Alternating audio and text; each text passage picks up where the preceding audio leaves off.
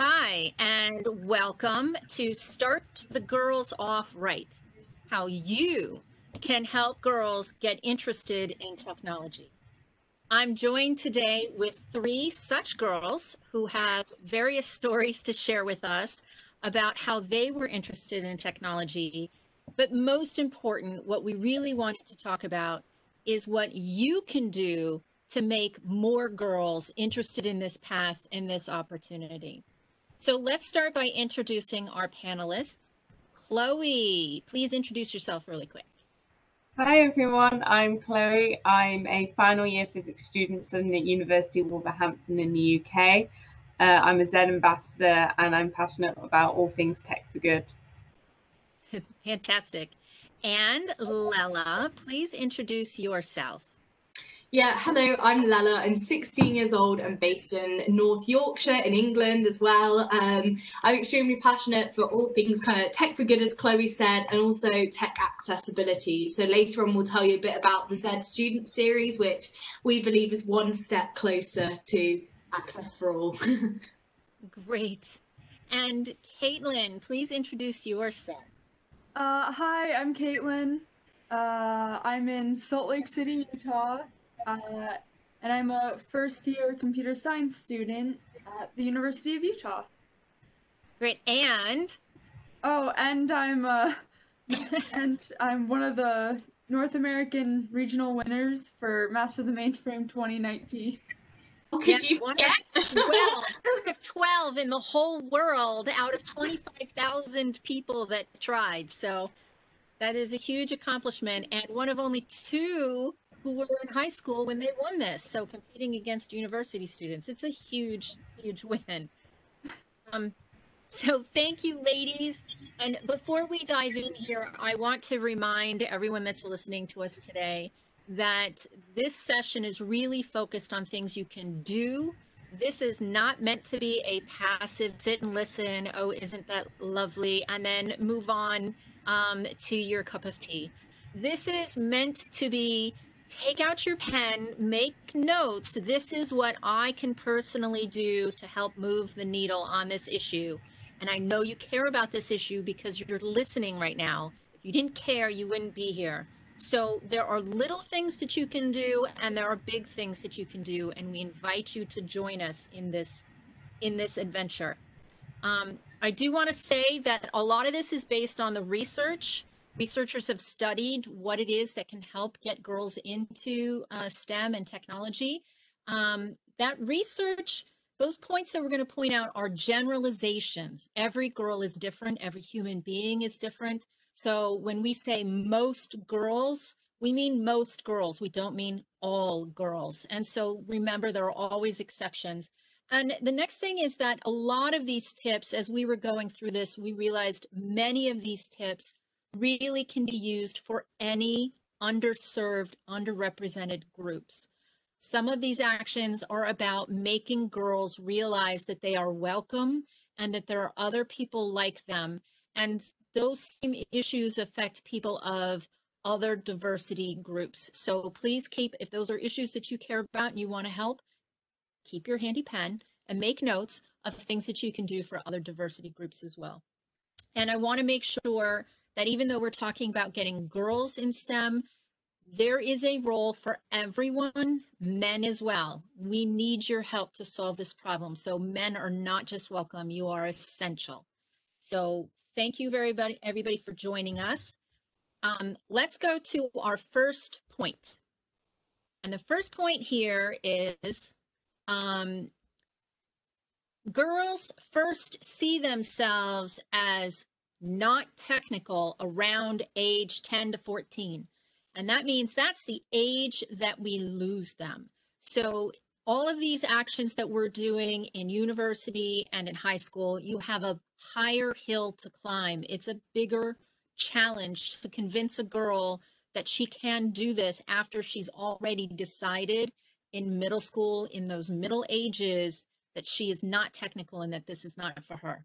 So some of the things that you can do here is start a girls only tech club, especially in these ages. This is peak hormones now. So working with boys and girls at the same times, you know, there's some awkwardness going on there just because of the ages, right? They're awkward.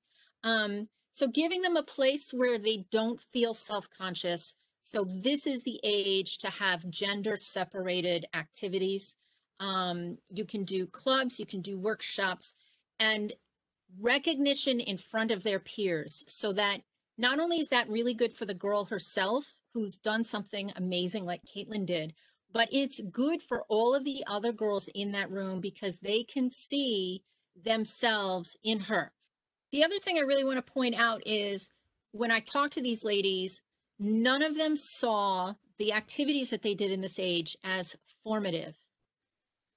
It's not a big deal at this age. They don't see it as the turning point, but they can all refer back to how they had technology accessible to them and enabled to them at this age. So that is a very interesting point. And Kaitlyn, I love your story about setting up Minecraft servers and what motivated you at this age to just start playing around with technology. So why don't you share that story with us? When I was in middle school, it was in the middle of like the Minecraft craze and stuff. So I really just wanted to play Minecraft with my friends, you know? And I didn't want to have to do it on a public server. I just wanted to have like, I wanted to be able to have like just a little Minecraft world with all of my friends. So I ended up looking up how to make a Minecraft server, and it's probably one of the most simple little projects like a kid can do. But just that little bit of like messing around with servers just kind of turned into me taking it up a level each time that I made one, trying to make them better and better. And then next thing I knew, I was like really wanting to do programming, and it just kind of all snowballed from just wanting to play some games with my friends. And you know what I love about this story, Kaitlyn, is that I hear this over and over again as I work with students, is that an interest in gaming led to an interest in controlling the game or creating your own game, which then led to an interest in programming in general. So it is a really great, subtle on-ramp. Robotics is another great, very subtle roadmap. And there's lots of really fun things you can do in this area. So thank you. Let's move to number 2. In a girl, especially in girls, I think in everyone, but especially in girls, your silence becomes her self-doubt. So if you don't say something positive, she'll interpret that as I did something bad, or maybe I'm not good enough. So some tips of how you can support girls with just your words. Now, this is something anyone can do. If you see something good, say it. It's that simple.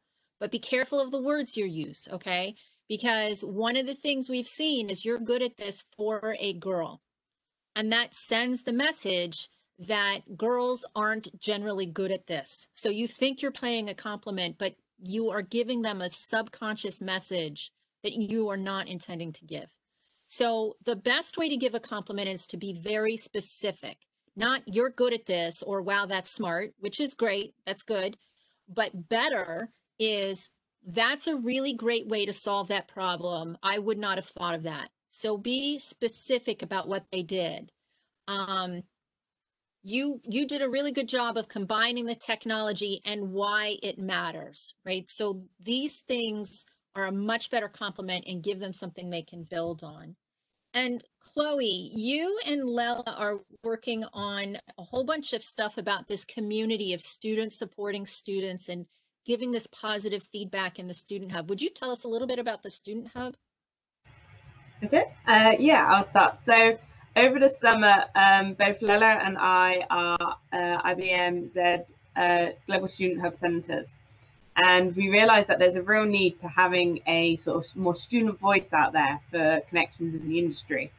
And so we created this online webinar series where we're having more student input and speaking to students and getting feedback directly from them, giving them the opportunity to speak and ask questions, and then really acting on the things that they learn was something we were really passionate about, and we think had a really great impact. The feedback we were getting from the students after the webinars was really encouraging, knowing that watching these sessions that we were putting on and spending hours doing was having a meaningful impact on them and inspiring them to go further into the field. That's great. That's a great story. And for all of you listening, the Student Hub is targeted towards students, but I encourage you all to join. It's ibm.biz/student hub, all one word. And it's a great place for you to participate in, to support the students, but you can learn about events and activities that you can then share with the girl. Remember, keep your pen out, find things to do. All right, let's move on to number 3. Girls are more motivated by purpose. So this was an interesting thing they found in research. If you throw a robot on a table in the middle of a bunch of boys, they're like, oh, cool, a robot. And they just start messing around with it. Girls are like, okay, it's a robot. That's kind of cool. But they don't get really excited until you say, let's see if we can make the robot do this. Pick up pills for a senior citizen, something with a purpose. So the best way to get girls interested in technology is not to show them the technology, but to give them that purpose. Real world activities in particular are very useful. And remember that girls have a wide range of interests. So pair the technology project with what they're interested in. So if they're interested in art, you can do a digital art project. If they're interested in sports, you can do a project where you're using technology to map the motion of the leg as it kicks a ball. So really try to focus on something that is going to feel like they're doing something real and meaningful. And in terms of real world, I do have to put a plug in for the program that I run, which is Master the Mainframe. They are doing real technology on a real mainframe, real world.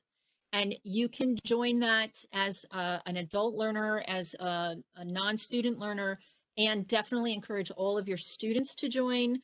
Masterthemainframe.com. For every student that finishes level 1, IBM donates to the UN World Food Program. So there's your purpose.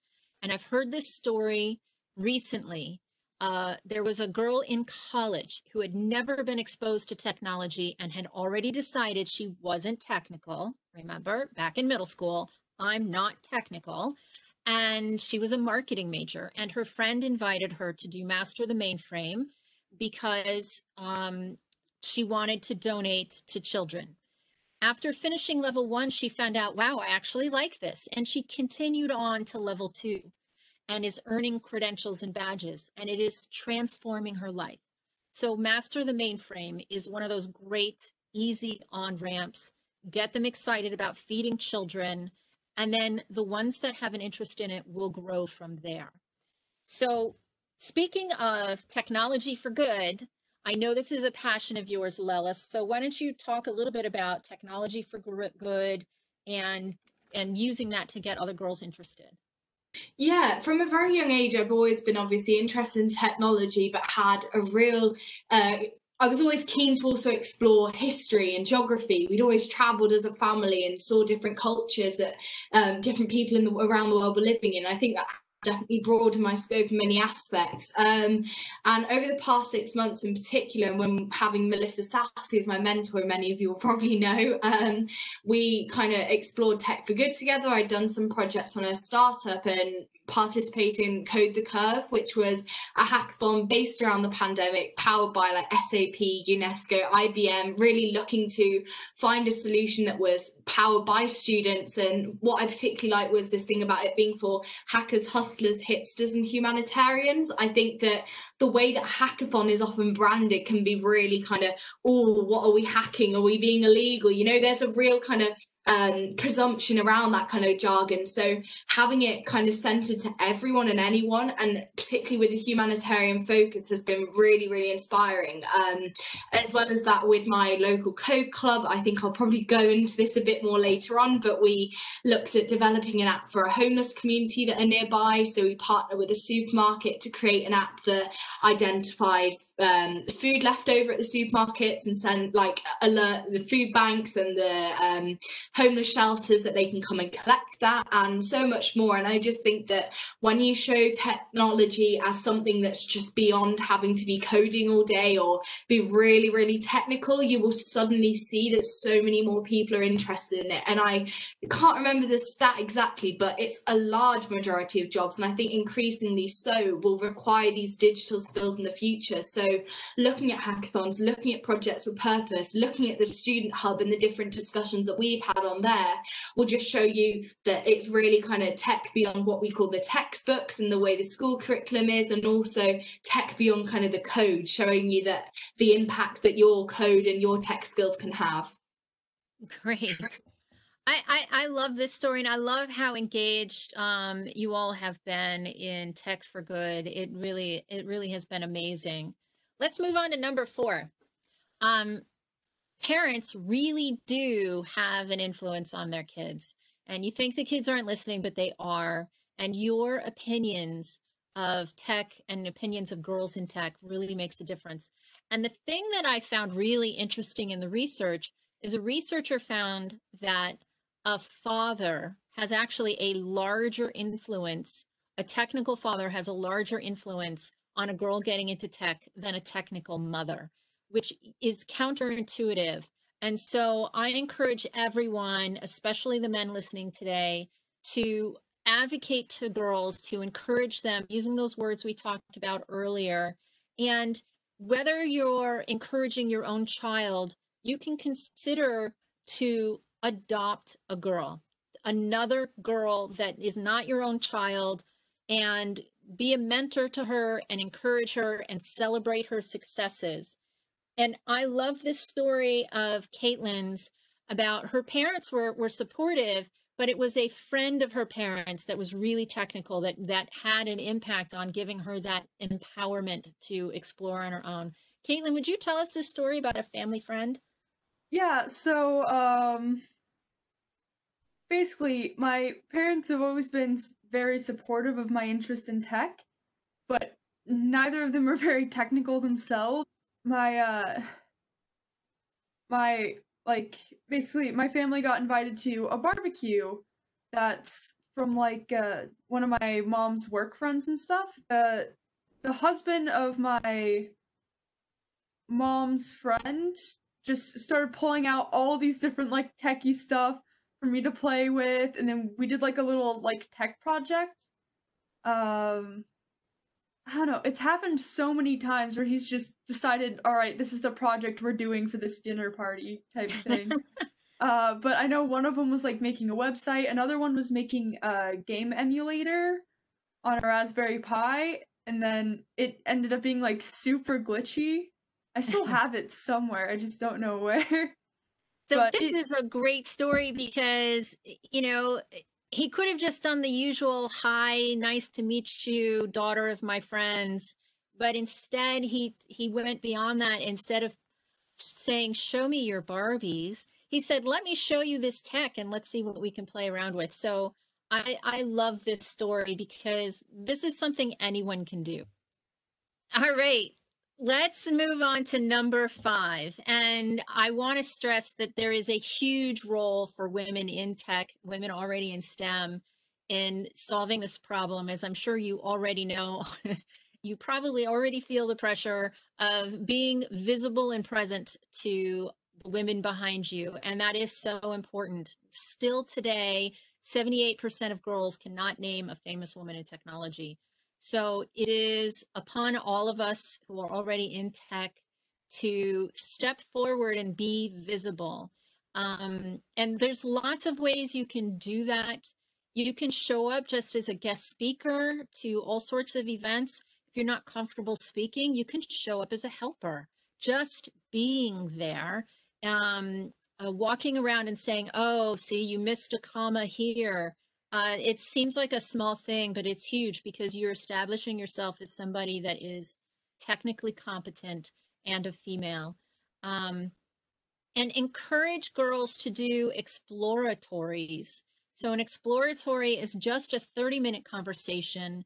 What is it you do for a living? If you're a female in tech, make yourself available to girls to have that conversation, to just talk about what it is that you do. What is it like to be a woman in tech? What is it like to be a data analyst? What is it like to be a hardware engineer? They don't have visibility to that, and I love it that they can hear the story from you as a woman in tech, rather than reading it from a textbook or a website. So, Lella, you have a wide variety of mentors. Why don't you tell us about a few of them and how they play a role in your career growth here, your path? Sure. So I went to my first hackathon when I was 12 years old. Naturally, I stood out simply because the second oldest person, the youngest person there was probably 21 or something. So when I was at that hackathon, it was a Women in STEM one based in Dubai who naturally had this kind of can-do kind of environment and feel about the country. I just feel like it was all about innovation, all about change. So naturally, a lot of people did come over to me and say, whoa, how old are you? Like, are you alone here? And like completely shocked, thinking maybe I was a daughter of someone helping out or a daughter of someone participating. But no, I was part of a team and I probably led a group of university students, which sounds really crazy. But having female mentors kind of is a stepping stone into kind of bridging the gap that I do feel is there between industry in the classroom. Having someone who, as you said, can support you or guide you in the right direction or suggest you a career opportunity or path that you may consider going down really is inspirational, and it kind of gives you a lot of more confidence and makes you feel less of kind of an imposter in the community. I think that even when we did the Z Student series on the Student Hub, it feels crazy to think that I've engaged with like, what was it, 1.5k students from around the globe from the comfort of my own home. But it's been the female mentors and the people who brought me on conferences and calls like you, Misty, that have really made that difference, because it makes me think, whoa, I can do this, and I've had the ability to do this, this and this. So it really helps back up what you want to achieve and gives you a lot more support, which I feel is just so important and such a privilege to have, especially at a young age where I'm still so indecisive as to what it is I want to do in the future. Like, as I said, Tech for Good has been a new path I've opened and I've explored from a mentor. GovTech has been another area, and they're all things that I probably wouldn't have discovered without a mentor or without that kind of gateway into industry. It's amazing, right? And I have to tell you, as someone that mentors girls myself, is that I have found it so fulfilling. It really has made a huge difference. So I encourage everyone to do that. And if you want to participate in a Master the Mainframe event, you can just join Master the Mainframe, and we announce ways in that hub how you can use Master the Mainframe as the basis of an event, but also how you can volunteer to attend one of those events. We have lots of these events going around the world at all times. Let's move on to number 6 and 7 together to save a little bit of time here, and they're very related. Number 6, educators have limited visibility to fast changing technology. It's hard for me, and it's my job to keep up with what's going on in technology and all of the changes. So it's so important for you to engage with them and help them to understand what is important for the students today to be learning, because their technology and their curriculum, it takes several years for it to go through the process of approval. And so today, the best they could possibly be doing is teaching what was most current 3 years ago. So by the time they're teaching it, it's already outdated just by the process of how building curriculum, getting it approved, and updating what's being taught in the schools. So focus on those things outside of school and bring these activities to them and help them understand out of this huge world what is most important. And at least the United States, but I understand it's very similar in Europe, is only 35% of high schools offer any kind of computer science at all.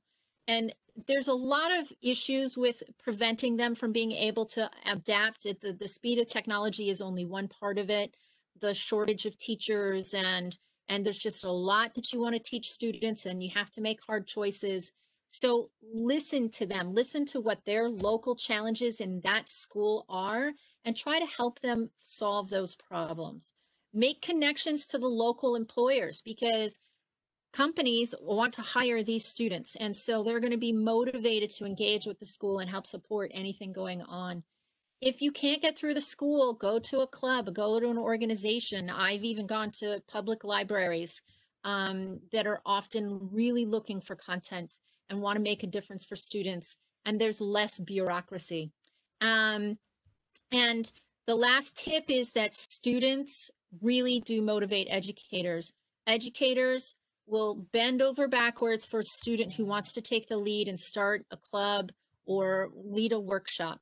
And I know that this industry engaging with schools is a huge passion of yours, Lella. So I'm going to give you the floor again a second time in a row so that you can speak on your soapbox here. Yeah, I think, as you said, there is this massive gap between industry and the classroom, and it's something that I go on about on Z students and basically to anyone in industry that I speak to.